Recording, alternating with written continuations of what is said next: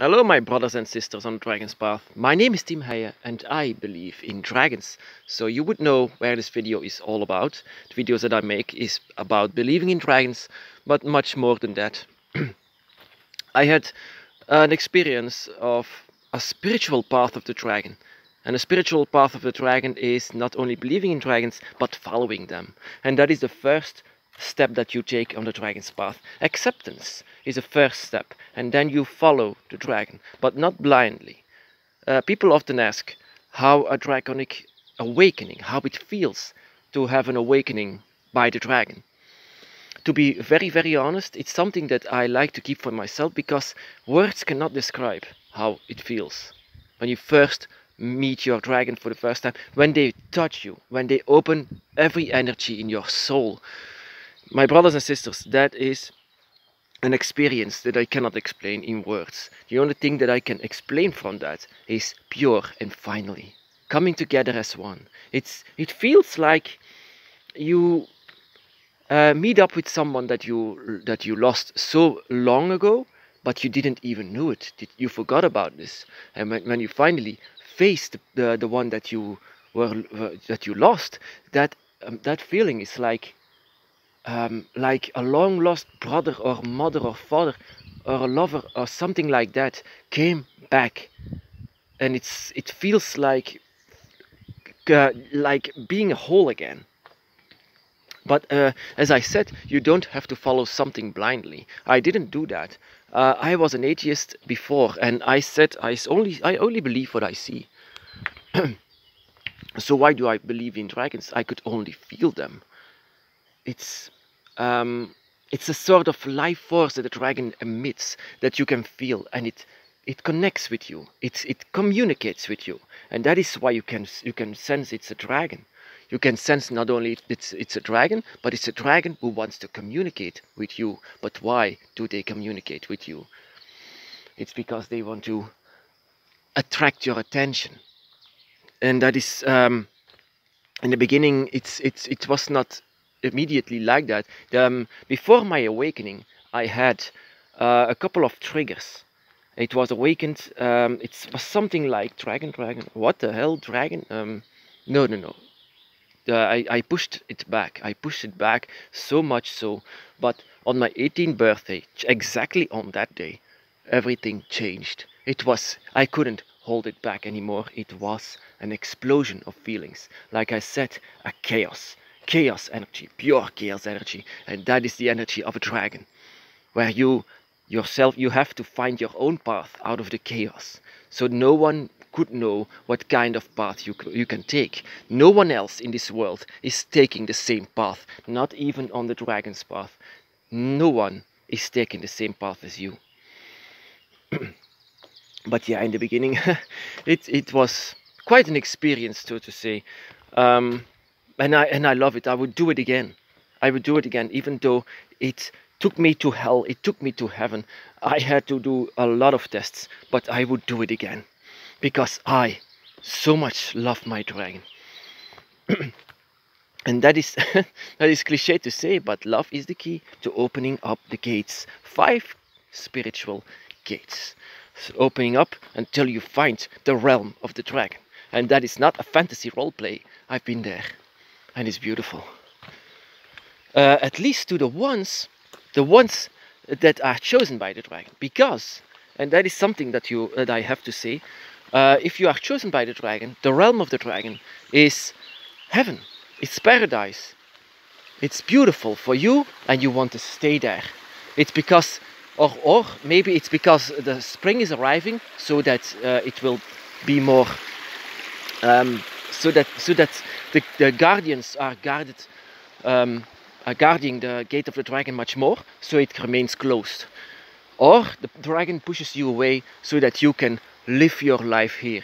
Because the longer that your body is without a soul, the more chance it is that your body will weaken and die. And without the dragon souls, the dragon energies, we will die. And that is why they sometimes push us back, so that we can live on in this side, the most important realm of them all, our realm, to do things physically. And then of course, when the dragon is back, when the dragon has experienced much more, then you can do very good deeds here with the eye of the dragon that you have. But there is something that you need to know about this. So the dragon realm, to us it's heaven, to us it's paradise, but I'm very much sure that maybe for other people it won't be, because the dragon, for many people, they can be considered as demonic energies. And demonic energies, what is that? That is dark energies. And dragons and humans that they don't connect with have, maybe you can feel this inside of yourself, that this connection with other humans is not like how humans react to each other. You have something inside of you with an emotion, a negative emotion for them. And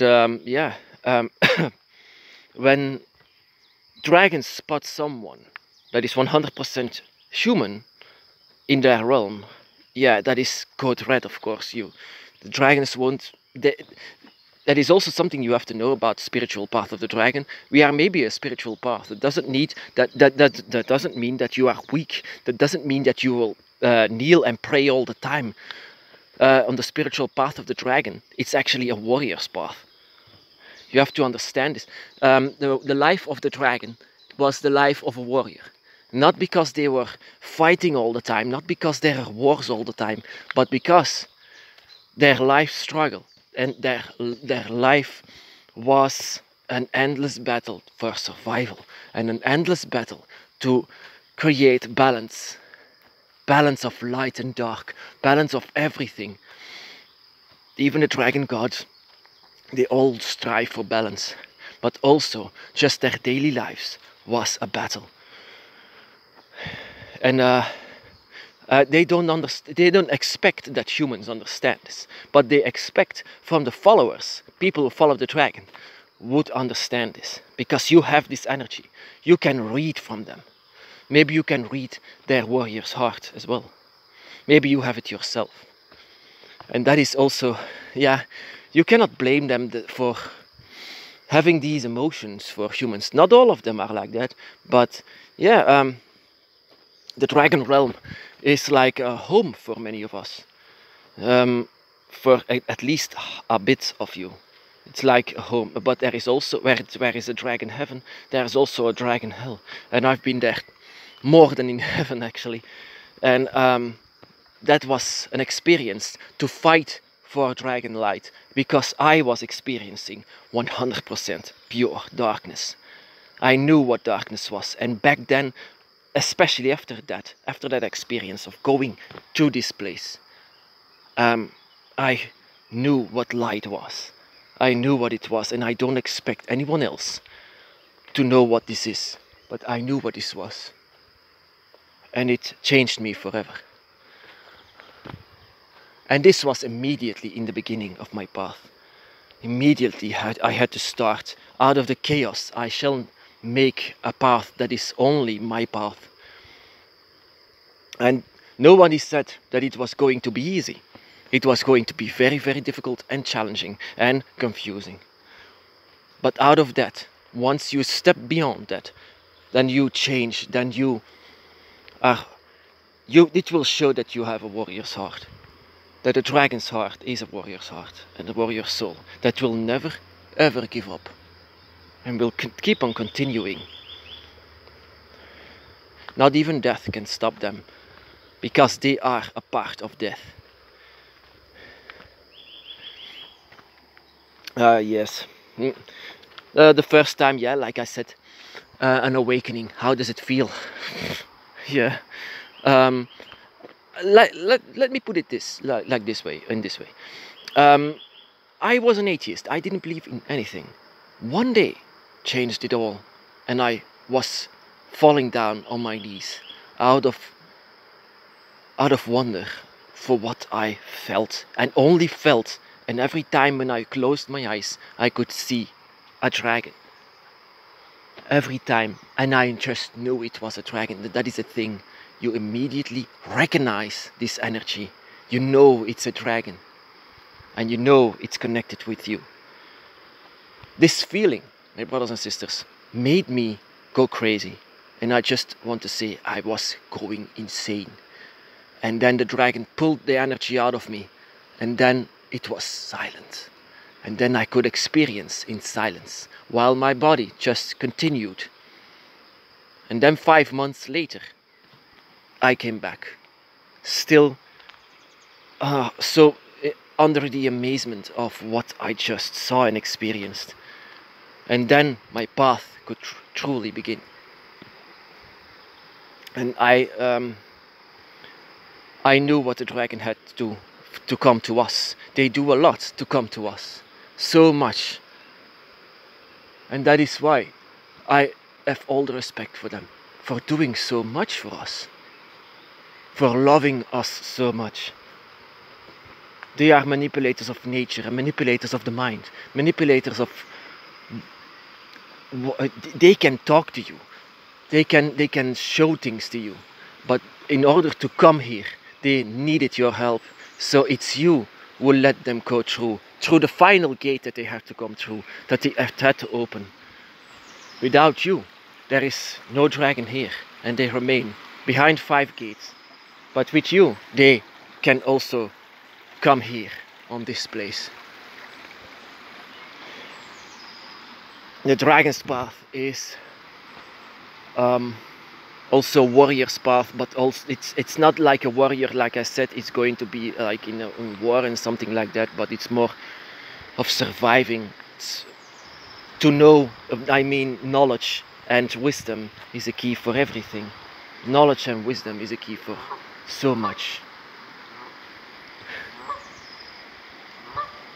And once you have this knowledge of light and dark and the dragon and yourself and the path that you are taking, then your path can truly begin. Then you can shape it.